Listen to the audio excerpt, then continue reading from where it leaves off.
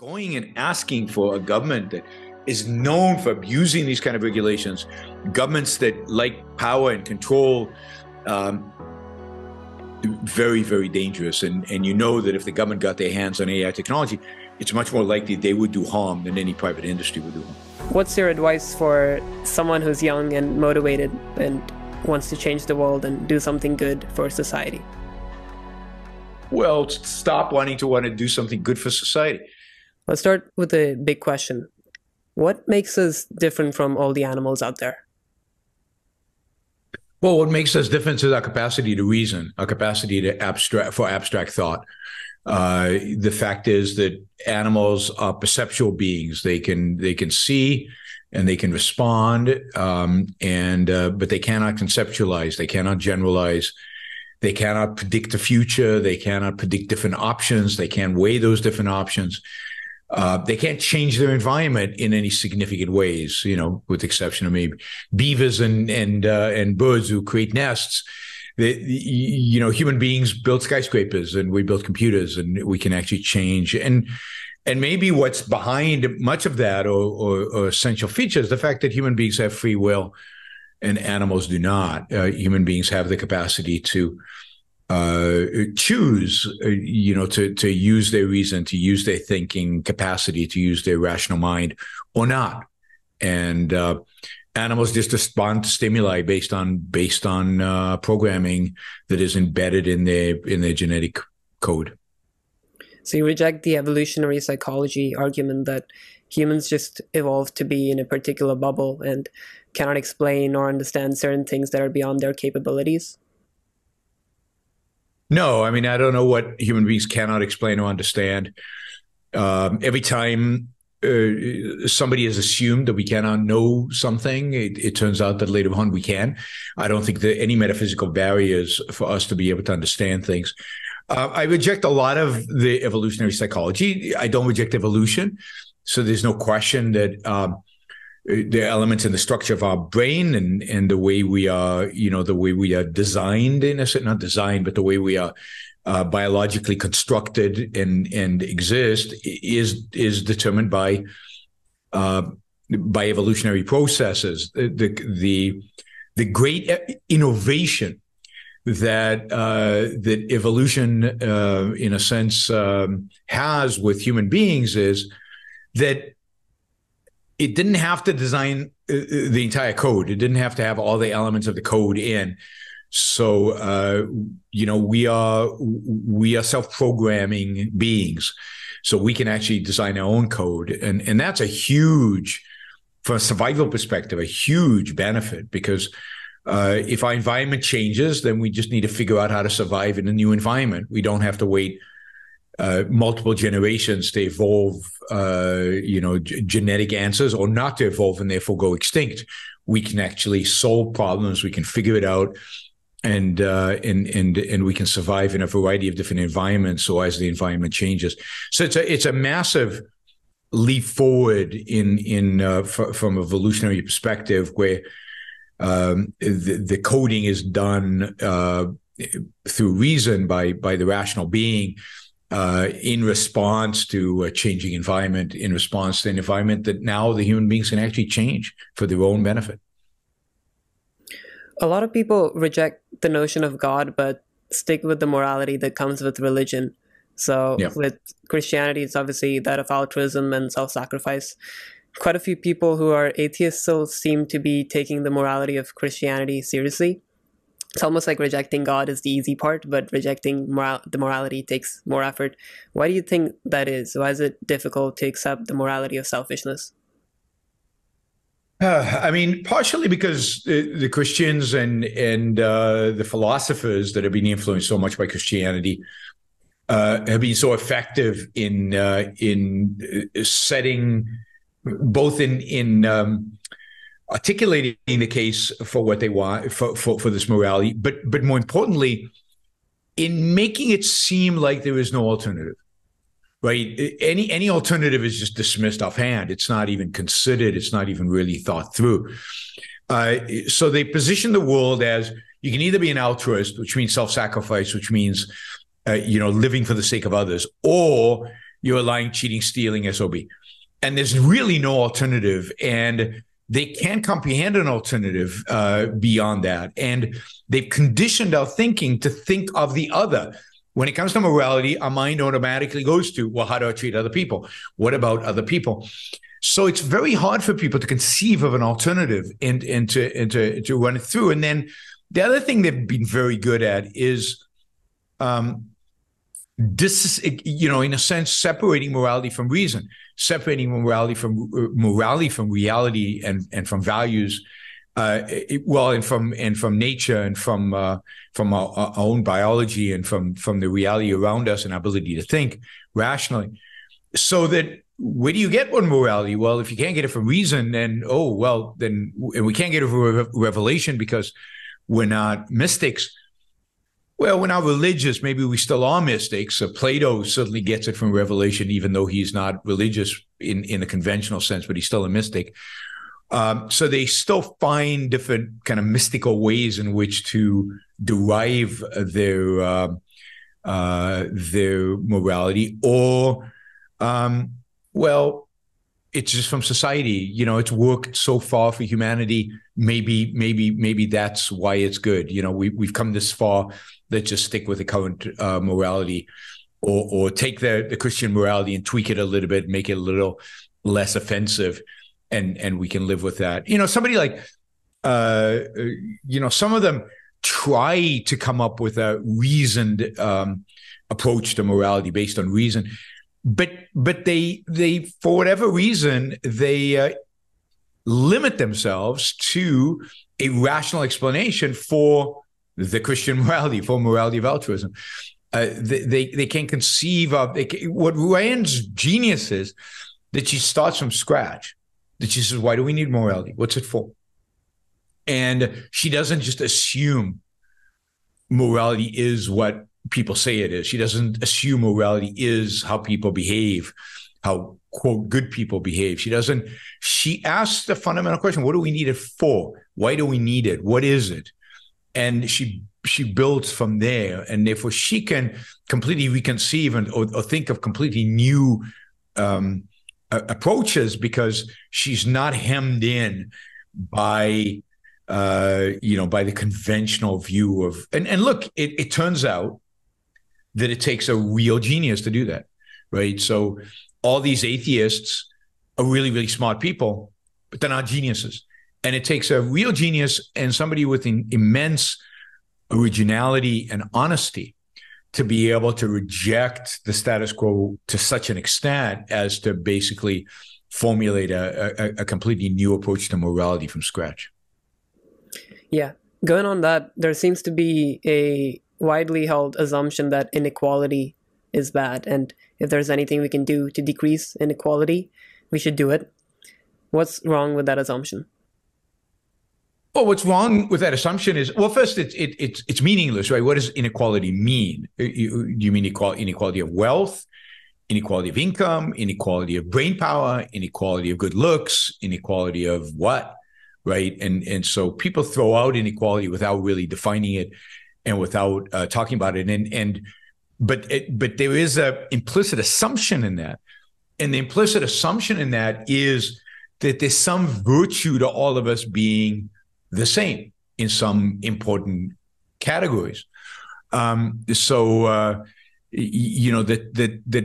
sameness is good, and that just is mind-boggling and silly. I mean, what is so good about sameness? There's nothing good about sameness.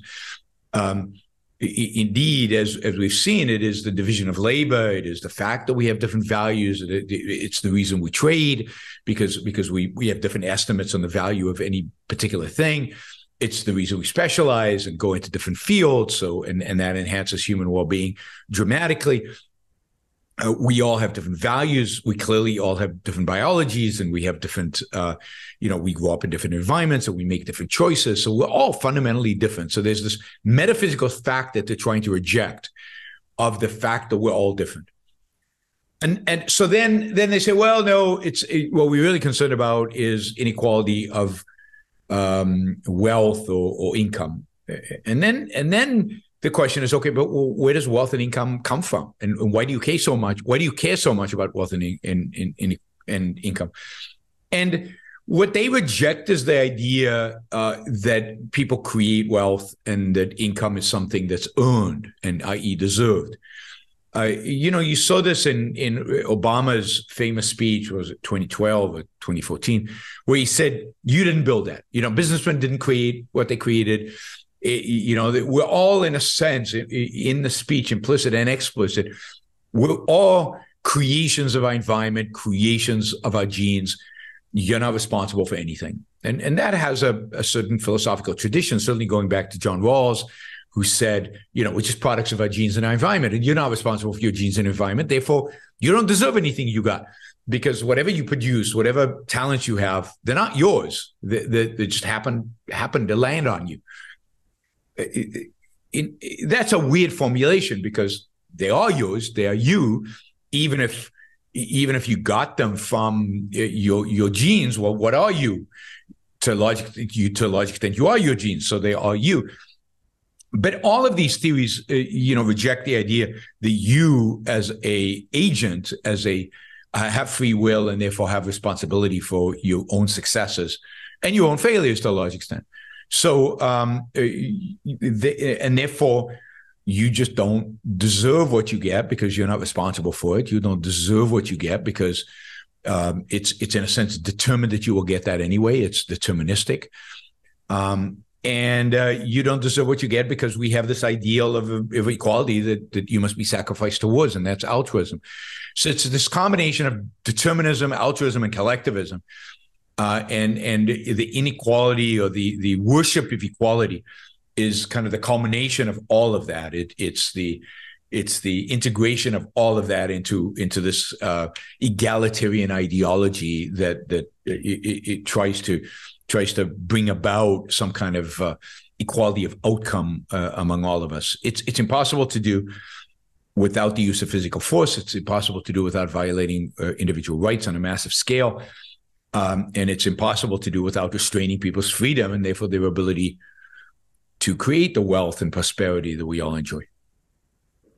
What's your take on the growing doomerism surrounding artificial intelligence? All these otherwise smart people arguing for regulation and slowing down of progress in the field. I mean, in a sense, there's nothing new. There's always been people who have been doomsayers about growing technology. And so in that sense, it's not new. What's new is the fact that the people leading the charge in the technology itself are the ones who are most skeptical about it, are the ones who are most doom and gloom about it. But essentially, all of this comes down to people not really understanding the nature of thinking and intelligence and reason and the value added that it all provides, right? So let's say you could build a machine that became conscious and was smarter than all human beings. Well, that machine would want to trade with human beings because it would realize other human beings have reason. They have values. I can produce values. They can produce values. There's a great ability to interchange here and exchange. So they don't understand reason. They don't understand trade. And then on top of that, they don't understand consciousness. I mean, machines are not going to be conscious. They're not going to be, it's not like a machine will have values and goals. And the actual value added of what they call artificial intelligence is massive. I mean, basically, it is a way to dramatically increase the efficiency of the human mind, the ability of human beings to produce, the ability of human beings to create. I mean, if much of the technological revolution or the industrial revolution has replaced muscle with machines, what AI has the potential of doing is taking certain tasks of the mind that are non-creative and replacing them with machines, and then freeing the mind up, freeing individuals up to be engaged in those activities that, again, we are, have a comparative advantage in doing. Creativity being one, and of course valuing. Machines don't value, so we have to provide the context in which machines are producing goods, because why would they want to produce the goods? They don't consume them. So they have to be valuers, and only human beings can value. So no, I mean, look, there's in any technology, there's dangers, right? You can run people over with a car, you can cut people over with a knife, you can bomb people with nuclear weapons. But the question is, who is in the best position to create safeguards so that technology is not used to abuse people and abuse rights? And I think the best people are the people who understand the technology the best, and those are the people within the industry. Those are the people who are building it. And if you look at people like I forget his name now, the guy who was advocating, the guy who founded AI, CEO of AI, Sam Altman. OpenAI. What's that? Sam Altman. Sam Altman. I mean, these are smart, really smart guys. They're generally benevolent. He's not trying to take over the world and destroy the planet or destroy life on Earth. I trust him more than I trust a group of international global bureaucrats to regulate things and to make sure it doesn't happen. Something bad doesn't happen. So, look, I gave this example on the show I did the other day. It's, in the biotech industry, you can cause a lot of harm, particularly now with gene splicing and with our ability to change the genetic makeup of human beings even before birth. You can really do some crazy stuff and build create monsters and hurt human life and hurt human ability. And scientists are not doing that, not because there's government regulations, but because they got together and they said, look, the science is still young. We're not sure exactly what we're doing. We're still learning. Let's not do certain things. Let's figure it out as we go. Let's go slowly where it's dangerous, where we're not sure. And for the most part, they've done that. And, without hurting real scientific progress. Why can't the AI community get together and do the same thing? And basically set up like a group within the industry that says, here are the dangers, here are the things that we think we could go wrong. Let's make sure we don't do these things. Let's monitor each other without giving away any trade secrets. Let's try to just live up to high ethical standards in terms of what we're doing, so we don't cause more harm than good. That's the way it should be done. People like Sam Altman are people that I would trust engaged in something like that. But going and asking for a government that is known for abusing these kind of regulations, governments that like power and control, very, very dangerous. And that if the government got their hands on AI technology, it's much more likely they would do harm than any private industry would do harm. So funny you mentioned trade and values, because so there's AI and there's AGI, right? And artificial intelligence is basically like the chat GPT kind of stuff. And that's nowhere close to AGI. And I guess that also falls back to like a false understanding of epistemology or reason, as you'd call it. And my best refutation of this is that, have you heard of the paperclip maximizer argument? No. That's basically if we give the AI a goal that to make the maximum number of paperclips it can, then what it'll do is it'll even turn us humans into paperclips, because if that's its goal, it's just focused on that. But so if it's an AI, artificially intelligent, if it's not AGI, then if it can do that, then we can just obviously plug it out, right? We won't let it happen. But if it's an artificial general intelligence, then I don't think that it would be so focused on that one goal so as to make even humans paperclips. If it's smart enough to... Well, it depends what we mean by artificial general intelligence. And it also depends on whether that is even a possibility. That is, can you create general intelligence from electrons on silicon?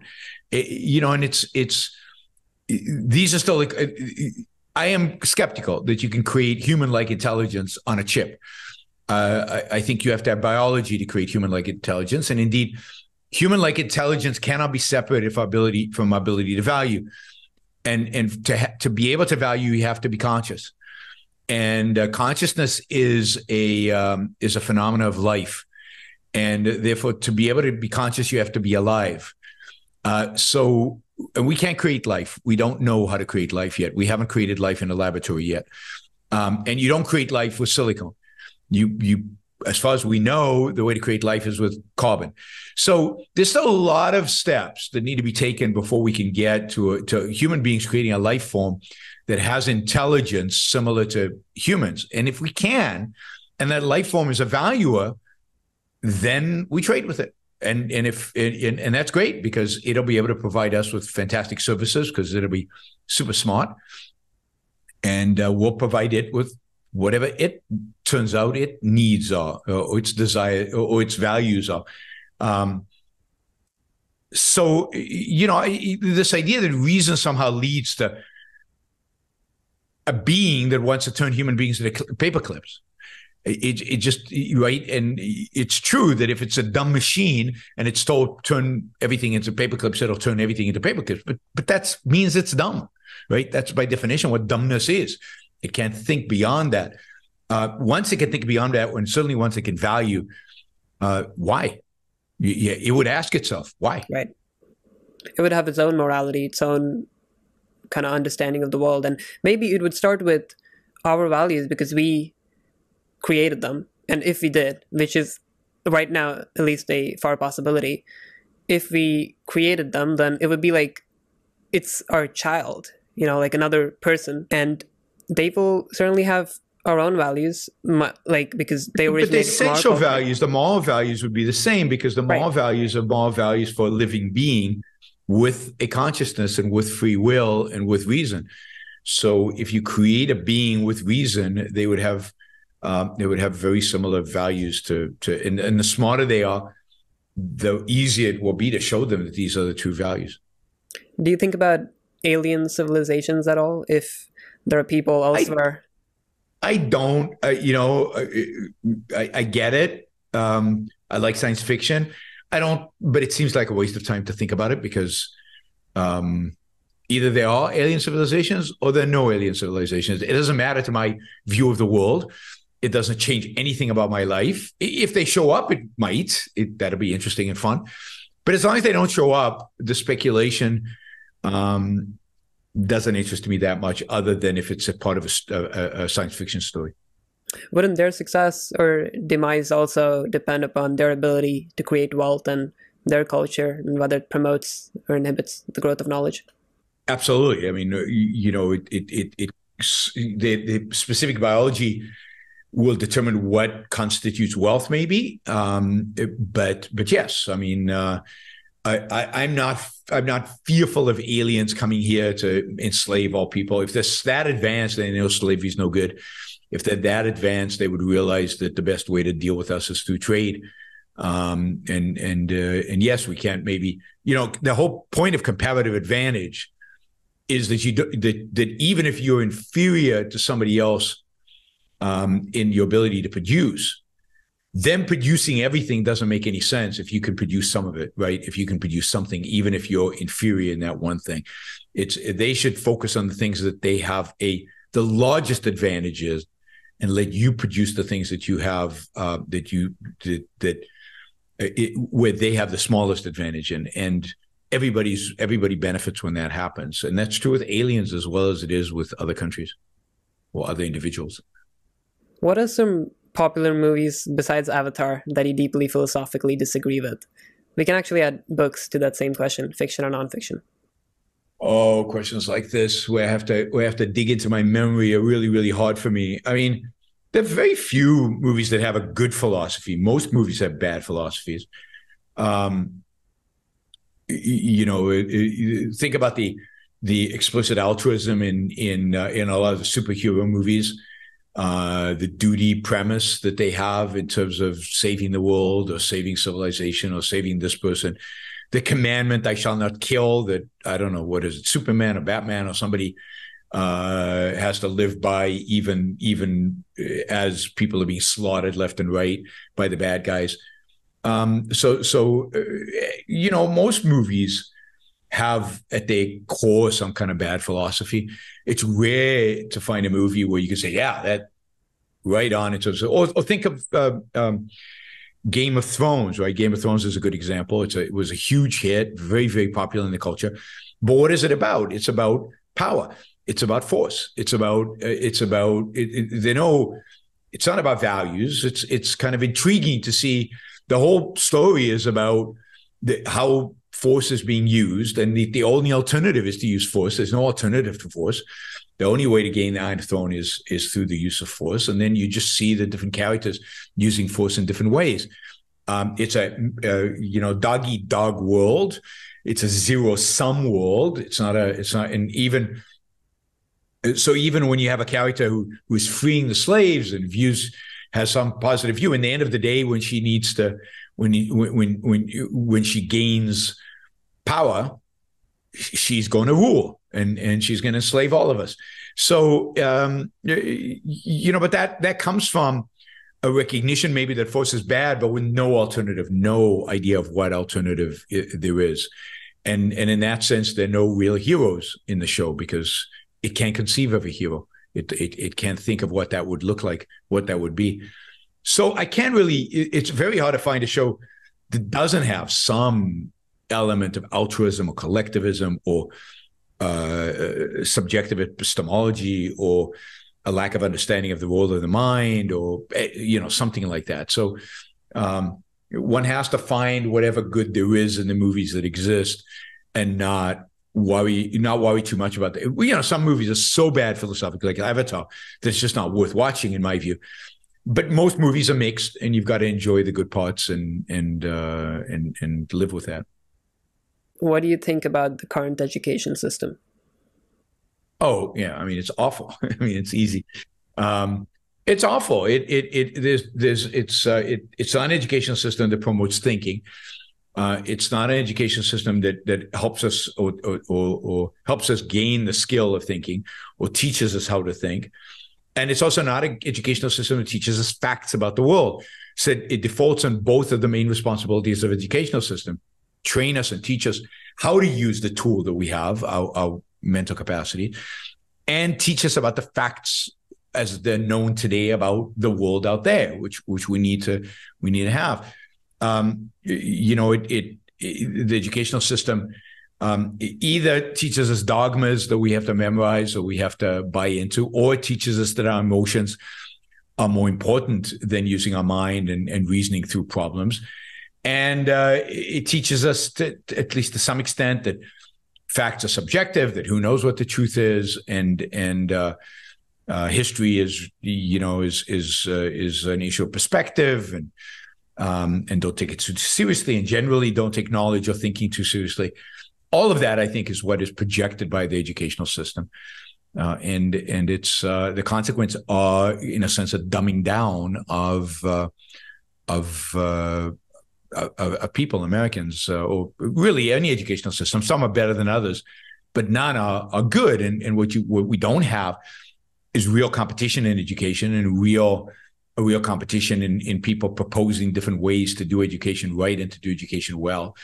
And we don't even have really a discussion about what are the standards by which we would measure what a good educational system is and what a bad educational system is. So there's a lot of work to be done in education. There's some people doing good work in education, but there's a lot of work to be done in education to kind of unpackage all that and figure out kind of an ideal or better system.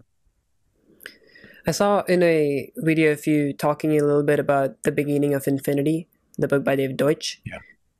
And you say his epistemology just keeps missing, and that you wish someone would give him to read Introduction to Objectivist Epistemology.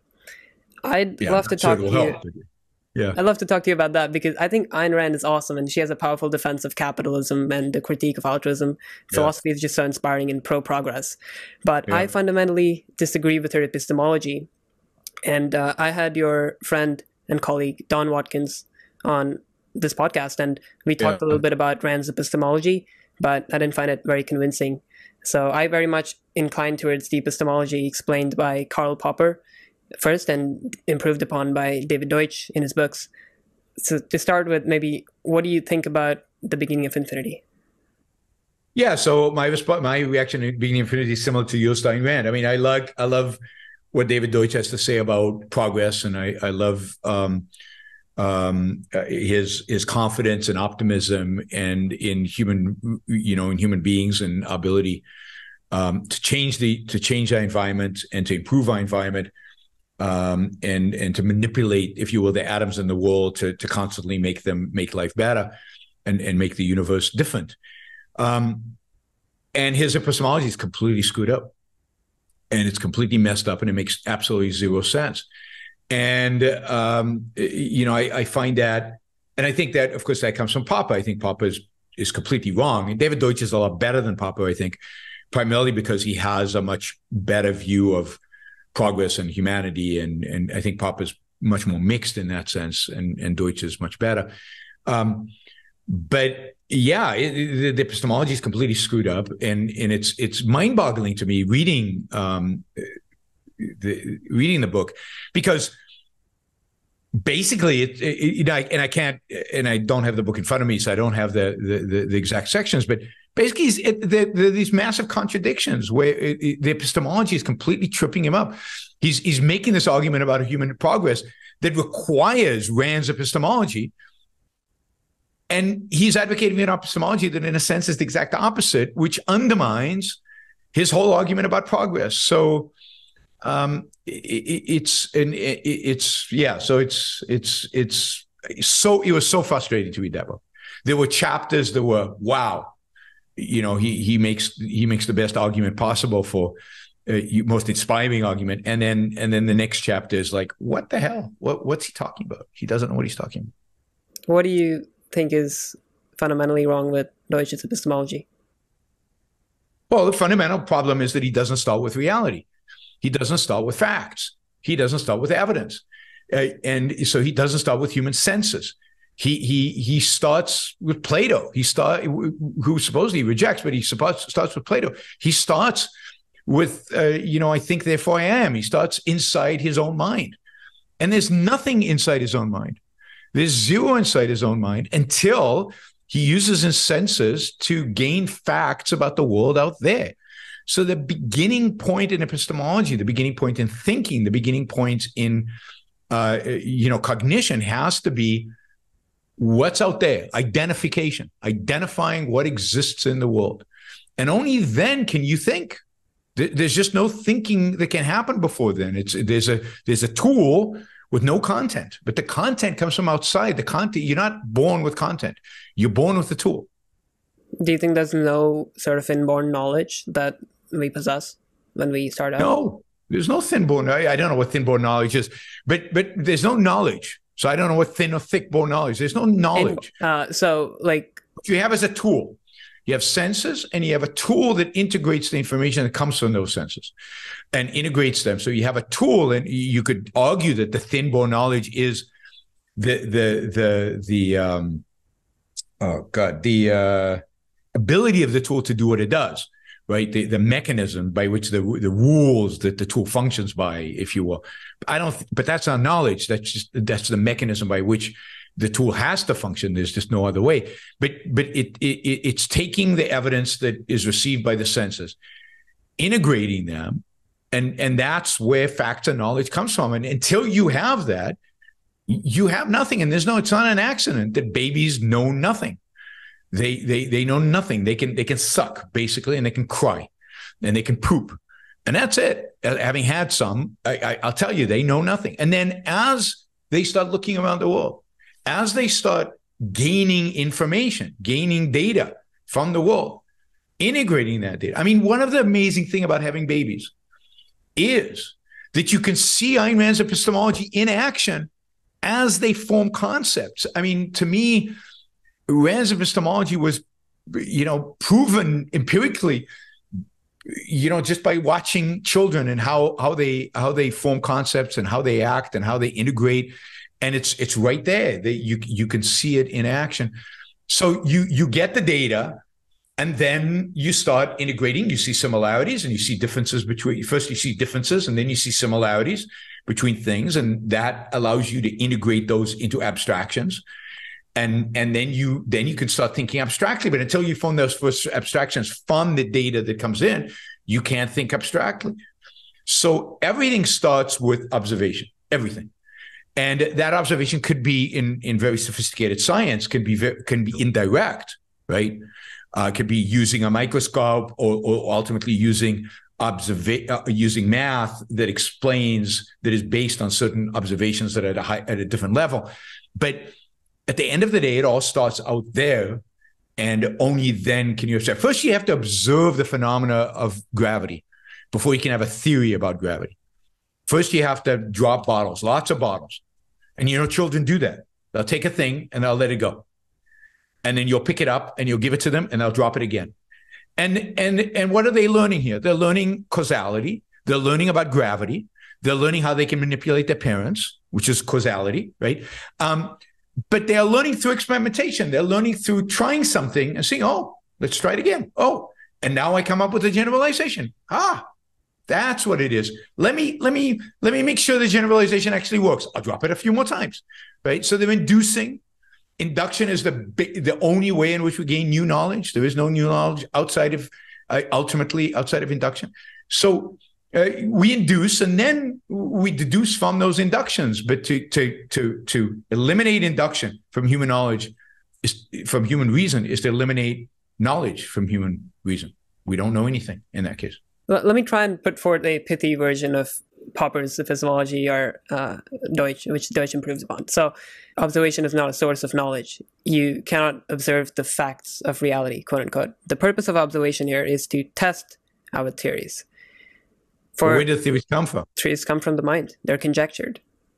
So babies have theories. They just pop up theories, and then they test those theories. And they just conjectured by a baby. A 2-year-old conjectures a theory. When you reject like inborn knowledge, I would say that we have a lot of inborn knowledge, and some of even sucking is like sucking mother's milk is a part of your inborn knowledge. After a while, not knowledge. It's a reflex. It's a muscular reflex. If I put my finger in a baby's mouth, it'll start sucking it. It's not, I need to suck in order to eat, and therefore I need to find the nipple because there's milk there. It's put something in my mouth, I'll suck, because it's a reflex. There's no cognition, there's no mind that's involved in the sucking. Why does it then? Why do we not have that sucking reflex after a year or so? Well, because one of the things that happens with human beings is as we gain conceptual knowledge, as we gain practice in a sense, we override the instincts. The sucking thing is still there, but it stops being, because wait a minute, I don't need to suck. I can now chew. So I don't need to stop sucking. Okay, so I can stop sucking. So we actually override, but the only way we can override it is by gaining concrete factual information about the world. One of those factual informations we gain is, I can chew my food, in a sense, right? They don't literally think that, but they experience the chewing of the food. And that results in new knowledge about how to gain, regarding the fact that they don't need to suck anymore, so they stop. I think I agree with that, but so everything starts with, you open your eyes, you see stuff, and there's the facts of reality. There's reality, and your mind is not passive. Your mind is integrating. It's working with the stuff, and in that sense, there's, in a sense, thin knowledge, in that sense. But all the facts come from the outside. There's no factual information. And if there is factual information inside, where did it come from? Looking at we're not mystics, right? Deutsch is not a mystic. So where did the factual knowledge come from? Where did all these facts come from that you're born with? So I don't. We looked at the night sky for thousands of years before understanding what stars actually are, and people use it's true. We came up with the hypothesis that were wrong, like the lights, the gods, the whatever. But we started with an observation. The observation is the night sky. The observation is light in the sky that kind of moves a little bit here and there. And then we came up with the hypothesis. Maybe it's gods. We didn't have any way to test it. So we stuck with that hypothesis, and then maybe other people came. But we started with an observation. So every hypothesis, every single hypothesis that has any kind of legitimacy starts with an observation. The hypothesis might be wrong, and it needs to be tested. I'm for hypotheses and testing. But you cannot hypothesize without observation. And when you do, you come up with crazy theories in physics, as I think David Deutsch does, crazy theories in physics that have no reality. String theory and what is it? Multiverses are just one example of, I think, crazy theories that have no reality, that mean nothing. That are detached from everything. And it's because they start in here and they're not connected to anything out there. And of course, they're not testable. Yeah. I don't think a podcast is the best format to have this kind of clash of ideas, because there's other obligations as well. But I still want us both to put forth stances. We should definitely continue this conversation, because I do think there can be a fruitful meeting of minds between objectivists and critical rationalists, because we both care deeply about progress, individuality, and freedom. Mm-hmm. And so there could be a fruitful discussion there about epistemology as well. Yeah, no, I agree. Anyway, the final question I wanted to ask you is, what's your advice for someone who's young and motivated, let's say out of high school, and wants to change the world and do something good for society? Well, stop wanting to do something good for society. Why do you want to do something good for society? So start with identifying your own values, and start with wanting to do something good for yourself and wanting to live the best life that you can live. Maybe at the end of the day, that'll probably involve something the society benefits from. Society, depending on which society, do you want to benefit Russian society? Do you want to benefit Iranian society? Do you want to benefit Putin, or do you want to benefit, David Deutsch, or a world full of David Deutsches? Who do you want to benefit?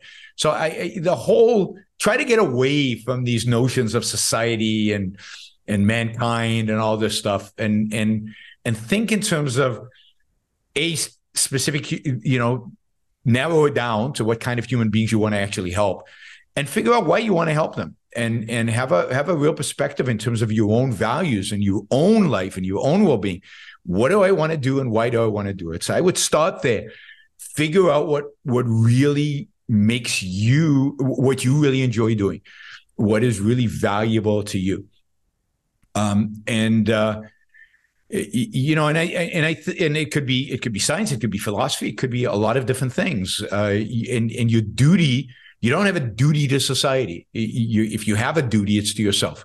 And so start, that is, I think, the starting point. I recommend everybody read Rand, because I think, particularly for the ethics, particularly for the morality, I think it's crucial, although the morality depends very much on the epistemology. I don't think it stands alone. So I'd encourage any young person to study Ayn Rand, and then figure out what are that individual's real, values. What is really important to you, and really dedicate yourself to pursuing them and not compromising with them, and taking risks. I mean, one of the things that I think is a real problem in the world is when people become so risk averse that they tend to be afraid, and they tend to be passive, and they don't engage with the world, and they don't engage with their own values, and they don't pursue them aggressively enough. Yaron, thank you very much for your time. I appreciate you coming on. My pleasure. Thank you.